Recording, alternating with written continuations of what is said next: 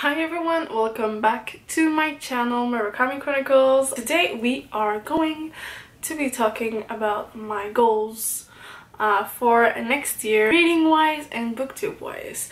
So let's just dive into it. First off, let's talk about my reading goal for 2018. So how many books do I want to read in 2018? I think I should set my goal next year to 50 books because it will be my first full year of university. Let's put it at 50, and if I don't do it, it's alright, but I just like to see where I am in my reading in the year, so that's why I like to put myself a goal each year. The second challenge reading wise is definitely to read more diversely, you know, diverse books in genres, the authors. I wish to read more own voices because I think those books are very important to read. It is very important to see different points of views, so that is definitely something I want to do more of in 2018. The next goal for next year is definitely to finally read the Harry Potter series completely, as I've read the first and the 7th one,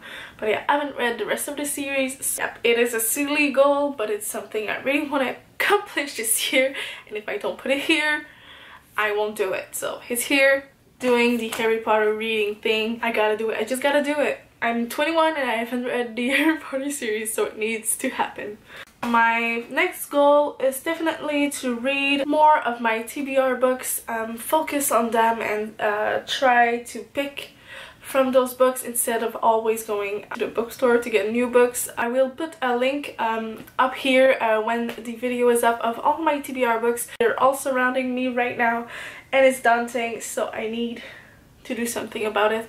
So I will definitely focus on reading those books. I might participate in some challenges or something to try and make this more entertaining for myself.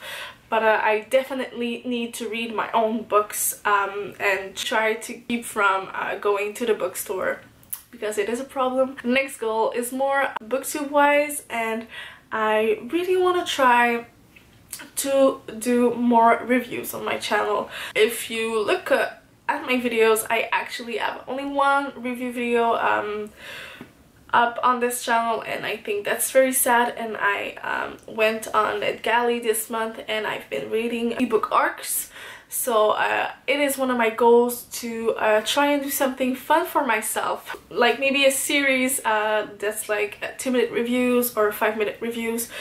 Try to do something that will help me review more books for you guys apart from my wrap-ups, so I will try to do something about that in the year. I also really need to be more critical of my star rating, because when I was doing my best book list for this year, I realized something's not clicking with the way I rate books. I've rated so many books 5 stars that I actually took down to 4 stars while doing my lists, because I realized that more books impact me than others, and I think 5-star books should be books that are with me still to the day, and not things that I'm like, oh, that was very good, and I forget about it. And not forget about it, but it's not always on my mind. And I think the list I put up for my favorites of the year is definitely books that have